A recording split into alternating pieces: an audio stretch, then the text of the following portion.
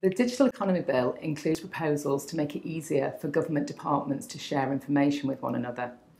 On the surface, this might seem like a good idea. It can help to reduce bureaucracy and make those departments work more efficiently. But the kind of personal information they hold is very revealing about our private lives and the lives of our families. We need to make sure that there are proper protections in place so that information is only shared when absolutely necessary and in a way that doesn't intrude on our privacy. They don't explain exactly how data sharing will work and how they will keep our information safe and secure. Some of the proposals could lead to a kind of ID card system.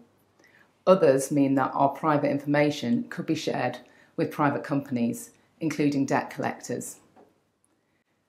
Above all, this is a real missed opportunity to empower British citizens and put us in control of our data.